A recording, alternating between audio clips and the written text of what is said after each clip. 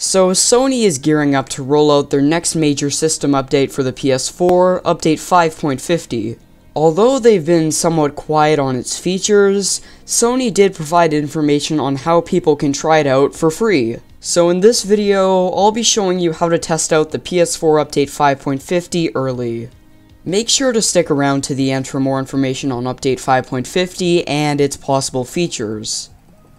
So before we start, you have to have the following: a PlayStation Network ID, an account on your PS4 that's at least over the age of 18, and a device to complete the application like a computer or a laptop. Now that that's out of the way, let's get to the big question. How do you get this next update early? Well, it's actually rather simple. However, if you are signed up as a PlayStation beta tester, so if you have this symbol on your profile page, you shouldn't have to go through this process. First off, get your computer, laptop, device, whatever, and click the link in the description that will be along the lines of beta test applications.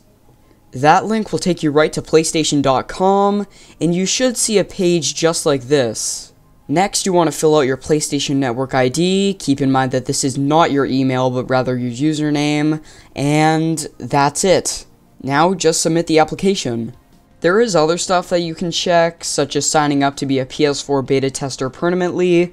Basically all that means is that you will get the next updates without having to go through this. And also there's the option to get updates from Sony directly to your email, but again, that's totally optional. To be honest, if you barely even use your email, you'll probably just end up cluttering it by leaving all of those new emails from Sony in there.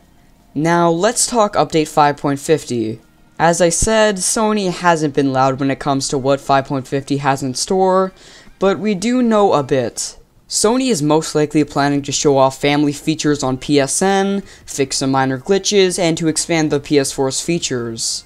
The PS4 update 5.0 showed off plenty of new features, and it would just make sense for Sony to expand on that. As for the release date for this new update, again, Sony has been relatively quiet, but it would make sense for beta testers to receive the update sometime in February. That being said, release dates can be all over the place.